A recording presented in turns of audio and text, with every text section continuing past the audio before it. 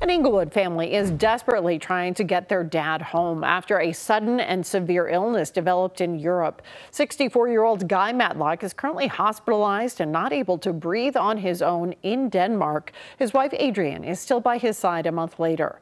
FOX31's Kasia Kerridge spoke with the family tonight. This was the couple's first time out of the country, but as the dad of 4 got sick, some of their kids flew to Denmark to see him as their first time out of the country as well.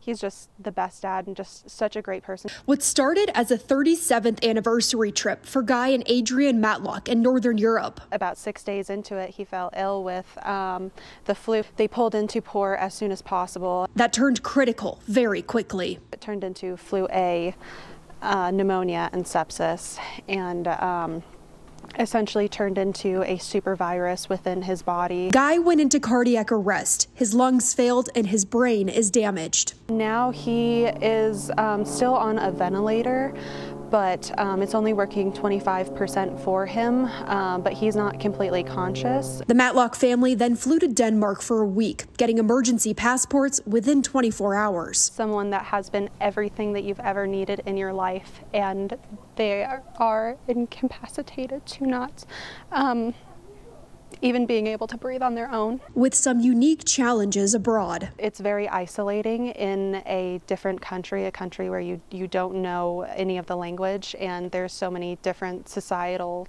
changes. The only way to get their dad home is an extremely expensive option. It's $150,000 essentially. A medevac, to my knowledge, it's basically a plane that has all the medical necessities that will be able to aid him. But the Matlock family won't stop trying. We're just a normal family and we try not to ask anything of anyone, but unfortunately we need to get our dad home.